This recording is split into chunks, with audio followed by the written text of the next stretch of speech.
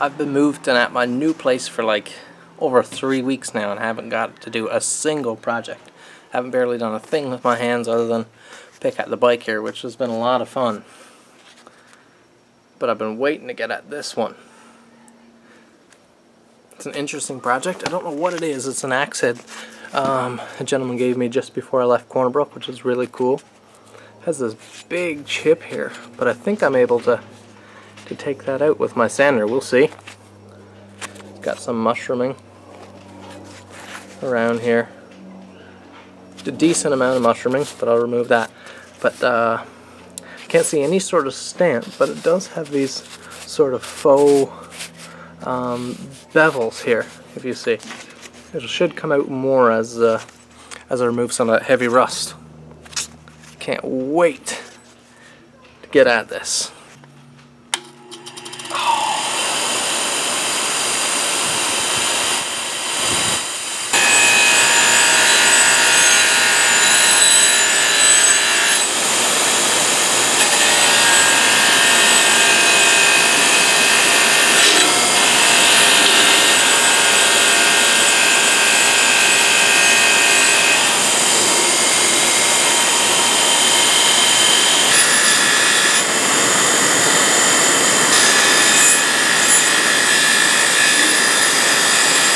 So I got all that heavy rust off there now.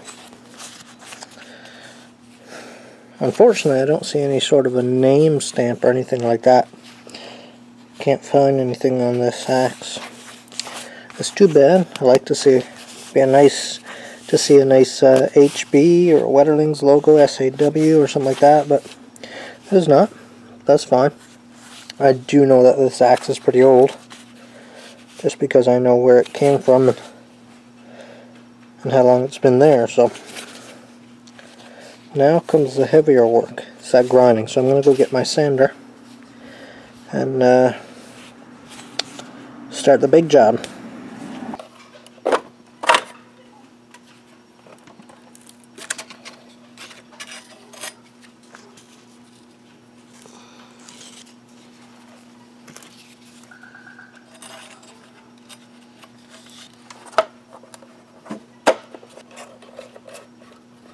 So what my plans are for actual steel removal is to leave this part of the edge like that, but bring this, taper this back, so round it back. I think that'll work. I think it'll look alright. Then I'm going to remove all this mushrooming here, which is pretty substantial. Then I'm going to polish the pole as well. I think that'll be fun, make this a cool looking axe, a little more of a custom look. Should be fun. So, let's see.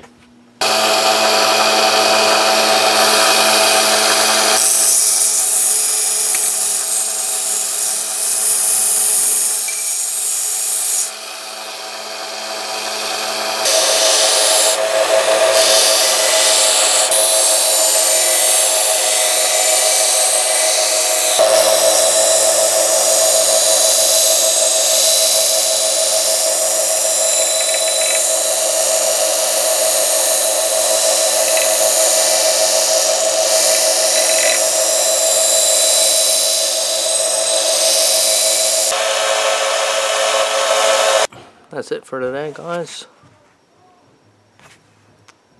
Managed to get the rust cleaned off, and the big job is done of creating an entire new bevel. It took a lot of work. You can see the profile still came out nice, even with down here this portion wasn't brought back at all, just brought back the top. So it's a real nice, it's a keen edge there now with the burr all the way along. So that's my, what I would call a rough grind. Next time I go at it, we'll be polishing, sharpening. Got to remove the mushrooming and polish this pole. It's going to be a lot of fun, lots of work left to do. Stay tuned.